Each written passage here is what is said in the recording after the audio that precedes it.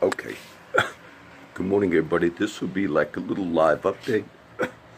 I'm actually busy. I just posted all of our Ephesians chapter 4.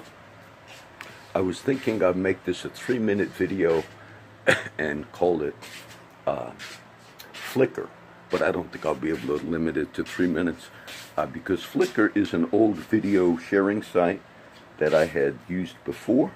And then when I went to it the other day, just looking at websites, and that old site remained, it stayed. And you get 1 TB of storage, which is quite a lot. And the reason I guess it's that way is they only play the first 3 minutes of your video and then you get to download it. Some people, I'm sure, charge for downloads. I do not charge for anything. Everything's free. So that side I reestablished. And a few things I'll talk about. The other day, there's always projects that you can do. And I like doing projects. And the other day I thought I made an old cross. This is all the granite. I built all of this out of the free granite that a granite shop in town, Corpus Christi, had remnants, meaning you can get all these pieces for free.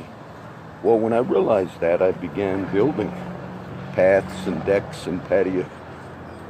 And then these 2 pieces at the time, I thought, oh, those are so nice, I'll just make a cross.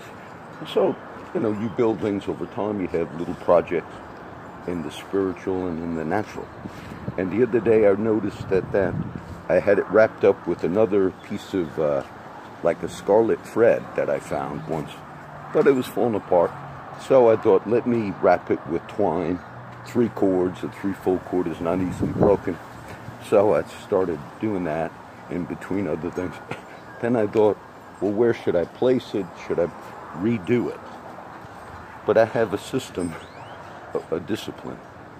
Once you establish something, so I did rewrap it, I did redo it, I even poured my wax on it from the wax candles, so, but I didn't move it, I just established. There's a scripture that says, strengthen the things, now this will be a teaching video, strengthen the things that remain which are ready to die. Sometimes, this was the latest deck I built, and I actually have Pops who passed away, hopefully you could see it. He had always asked me to make him a little gravestone. And there's some at a little mission in town, Mother Teresa's. We made one for his nephew who I was helping out. We just called him Charlie Boy, and when Charlie Boy died, me and Pops, my daughter Becky, made a beautiful gravestone out of like a little thing. And Pops said, when I die, John, promise you'll make one. I never put it there, but I remembered that promise. So that particular granite, I had made it already, and then I put it in that deck. Sometimes, what you do in your life, in ministry, in everything, you establish the things that God has ordained for you. And then even when you do new things, new projects or whatever, you try not to tear everything else down. We have famous sayings that kind of would apply somewhat to that. And I know a lot of gifted, talented people. And their talent might be to start a new project or redo a project.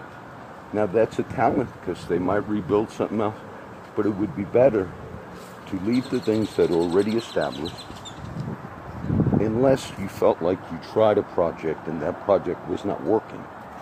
Okay, then Stephen Covey, his book, I used to have it on cassette. I regret all the books I gave away and all the things I don't have anymore. But Stephen Covey was famous for the book, he passed away, 7 Habits of Highly Effective People. And the principles are also in Scripture. But the principles are, there are certain things that you can affect change.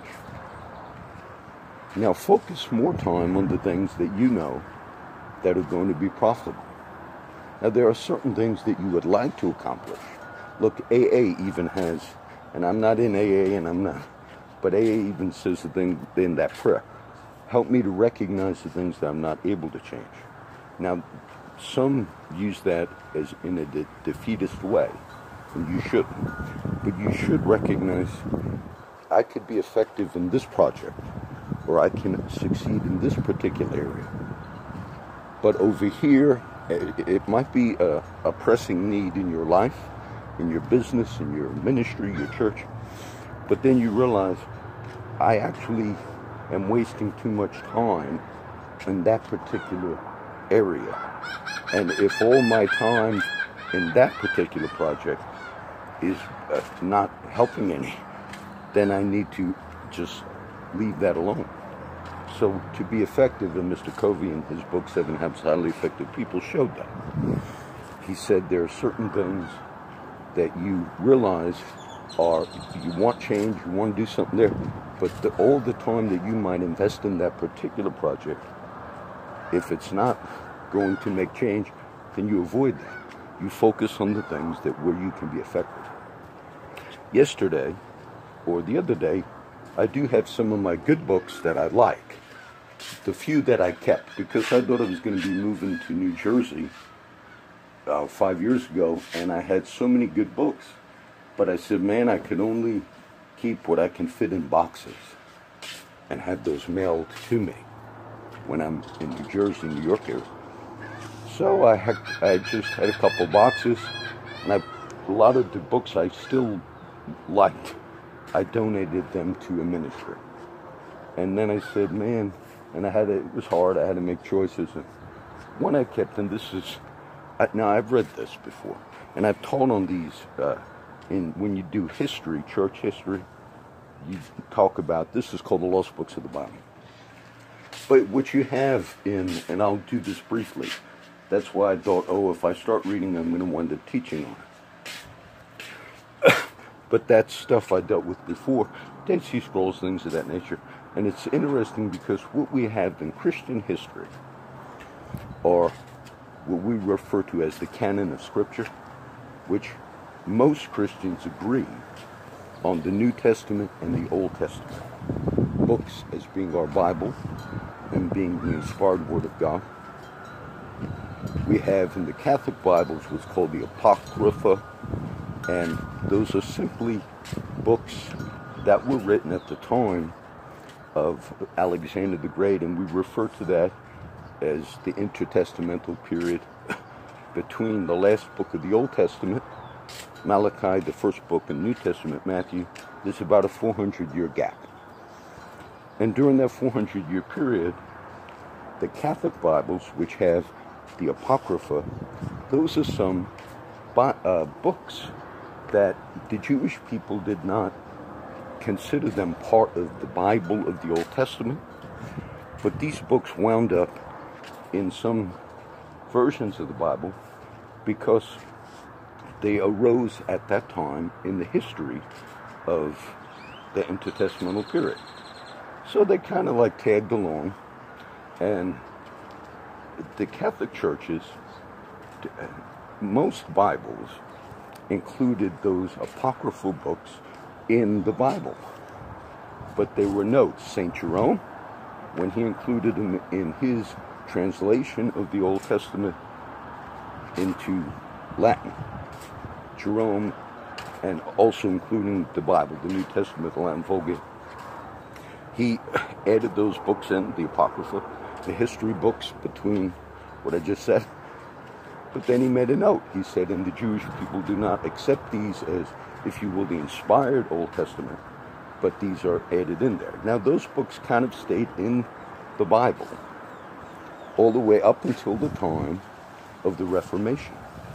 But though they were in the Bible, most Christians did not consider them, quote, the Bible. Okay? Canonical is what we use. That's the term we use. And then during the time of the Reformation of the 16th century, which is the 1500s, and the Catholic Church had the Council of Trent out of Trento, city called Trento, and the church, Italy, I'm sure, And then the church made the decision that the Catholic Church would keep the books that we call Apocrypha. You can read them in any Catholic version of the Bible. I've read some of the Apocrypha, maybe all of it, I don't remember now.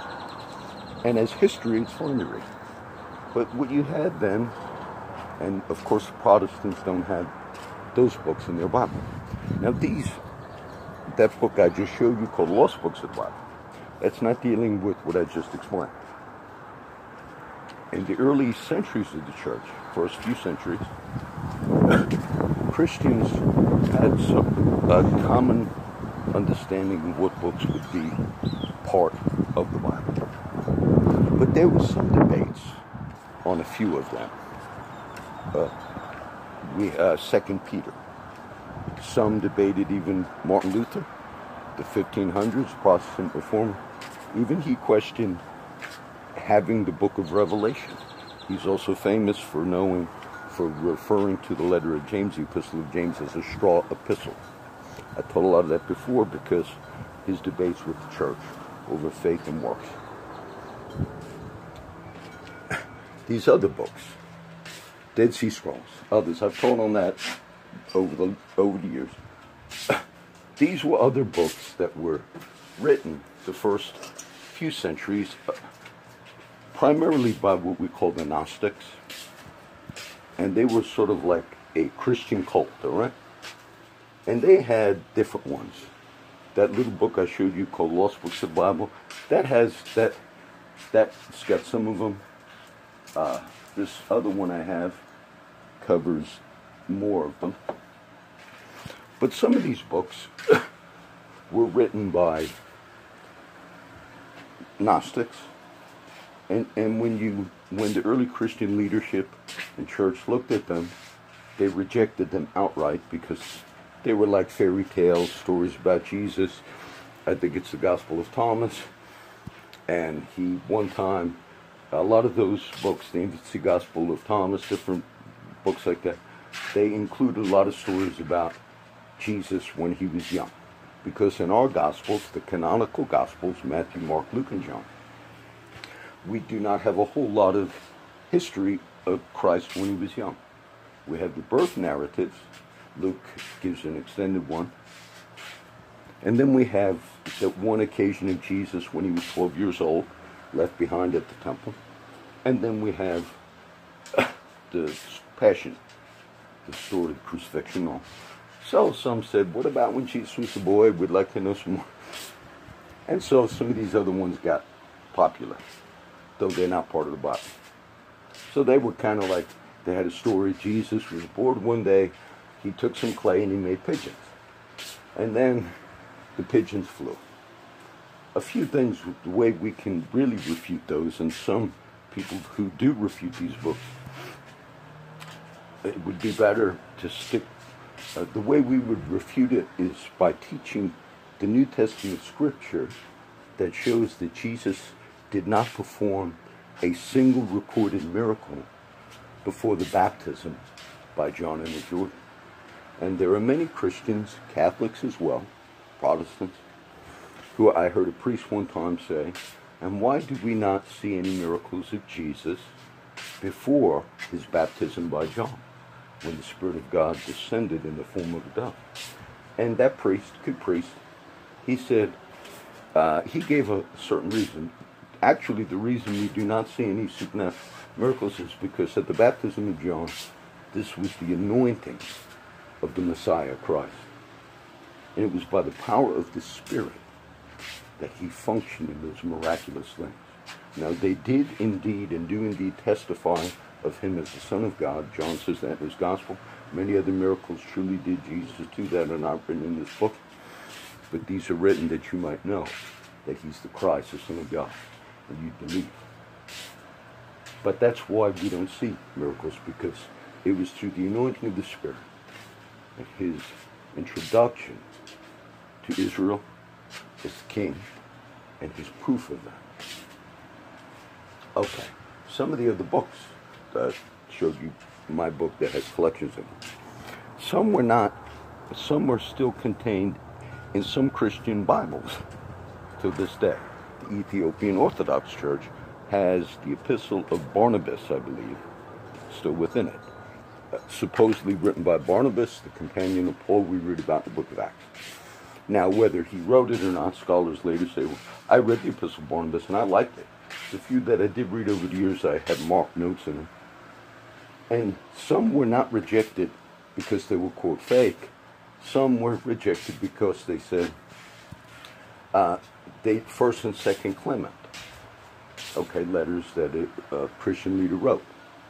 And they were just rejected because maybe they didn't have a direct apostolic relationship to one of the apostles, or they were maybe just, it's not that they were occultic or satanic. Some were rejected because they said, oh, we have 4 gospels, which we do.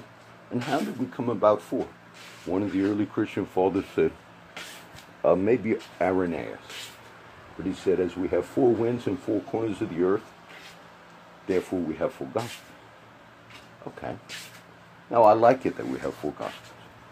But when we learn these things over time, it also helps us to say, the other books were rejected. Some were spurious or fake, and some were like, okay, we just don't need them. Why is that important? When I read the introduction to the older book I have, the Lost Books of the Bible, the introduction was written in like 1924, 1927. These are scholarly men. And when you read the introduction, they're defensive. But you could tell they're Christians. But this is in a brief synopsis. This is what they say. They say these are the other books that for the most part, the general public and Christians were never able to read because they were like banned. And because of the Dead Sea Scrolls and the discovery at Nag Hammadi and the Essenes, we collected some of these. We didn't have them for centuries. But the scholars were the only ones that were able to read some of those different texts. I read The Shepherd of Hermes, like a vision of her. It's very good to read, interesting for me. And I read the Epistle of Barnabas. But because church leadership had rejected those outright, therefore no Christians in the general public ever were able to read them.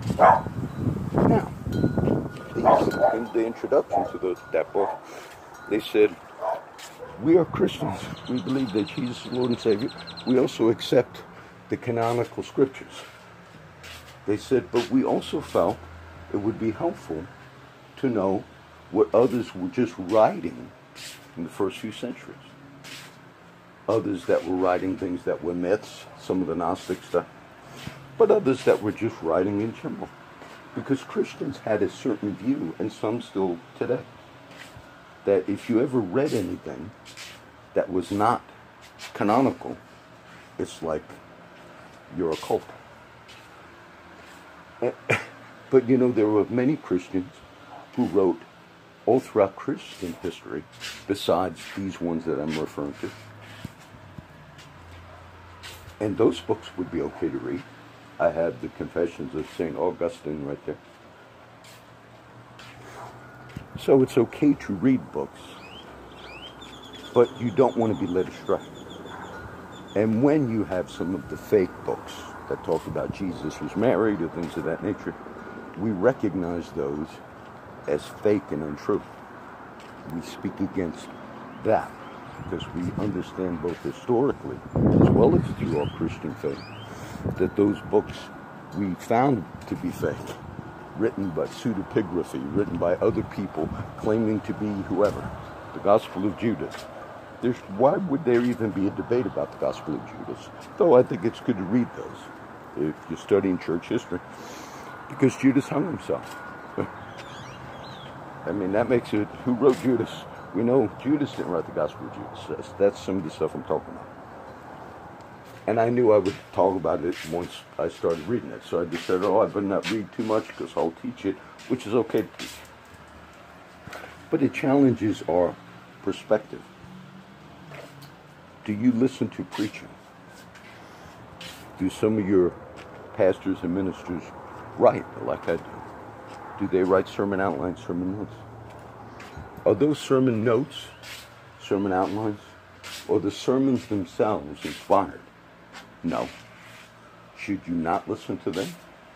Should you not read what they wrote? Should you not, when I go into Walmart bookstore and I look at Christian books, though I'm not a fan of the ones that they usually promote, are those heretical?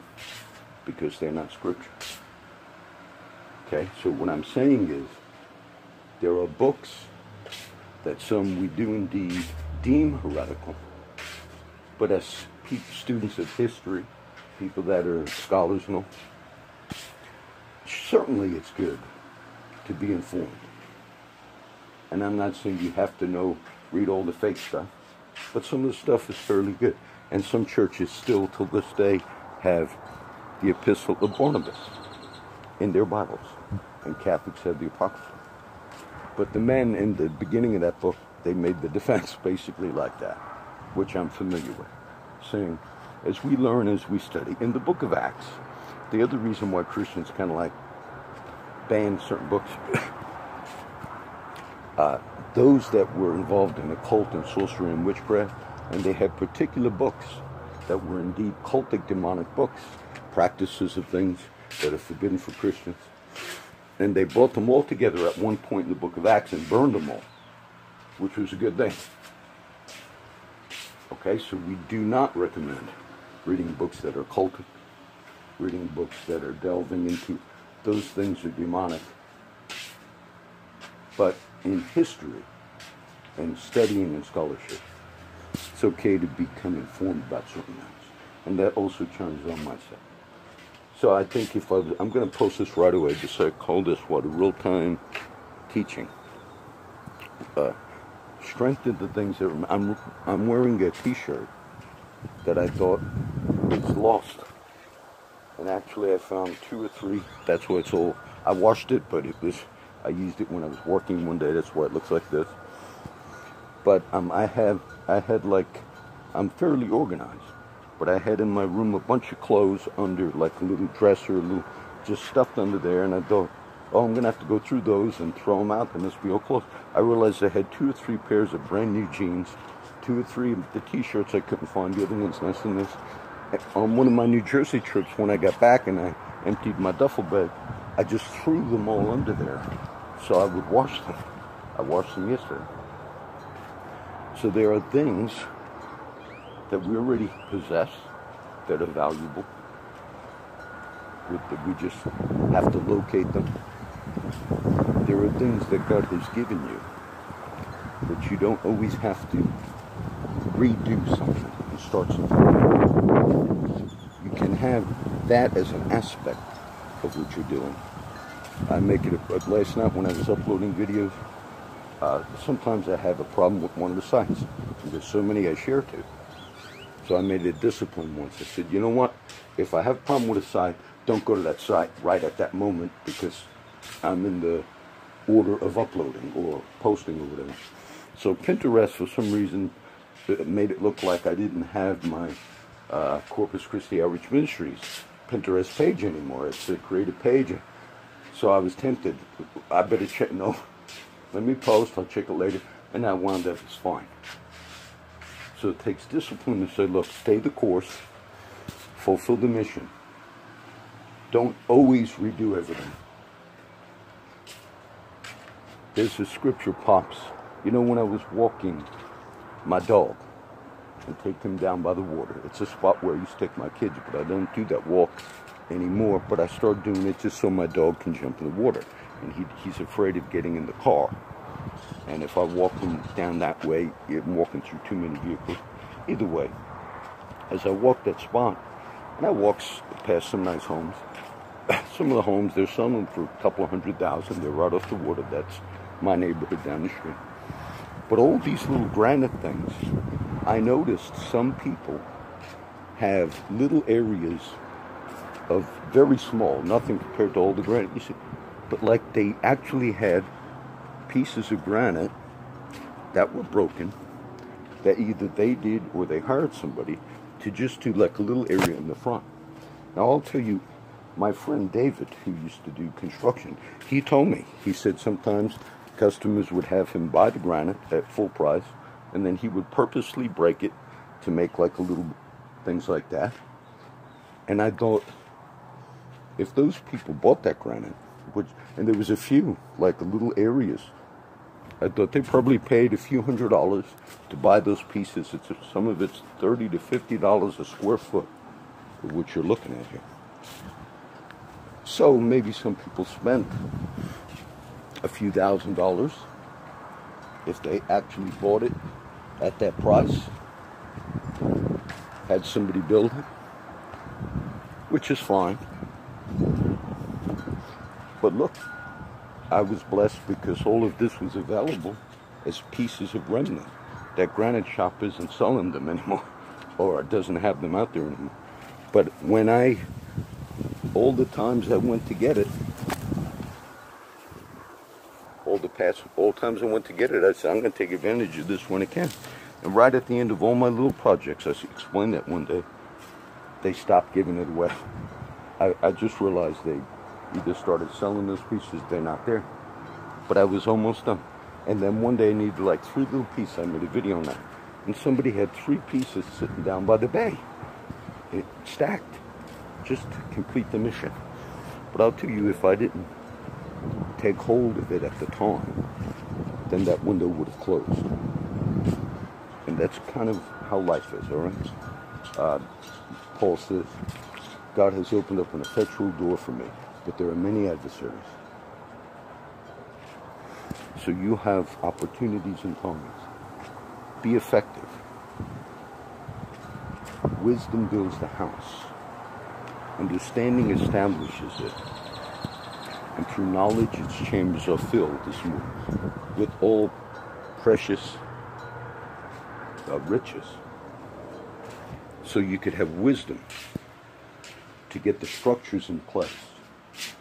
Many contemporary TV evangelists and all, who I feel are not preaching correctly, or did my thing. Many of them, I do not condemn them. I feel they really are not preaching the Bible in context. But how were they so popular? They had the wisdom to build the structures. American Charismatic Headquarters, ministries, all these types of things. Wisdom builds. Understanding establishes. And then you know how to, but by knowledge, chambers are filled. And so I think that's kind of the area where it's lacking. You can build, you can establish, but then you can be preaching things. And you can be preaching those things for many, many years, focusing on a couple of proof texts. But the image of Christ, the image of what we understand as New Testament Christianity, is not seen at all. They've grasped on certain verses about how to prosper and all, and those scriptures are true. But they've lacked the knowledge that comes from God. And so, this is a quick one. I'm going to post it right now, this real-time teaching. And I probably won't get to review it. Should I just bless you guys, all right? Father, I pray a blessing on everybody that watches this video, and that you would impart wisdom and give them direction that they could be effective, that we would be able to redeem the time by your grace. We ask it in Jesus' name. Amen.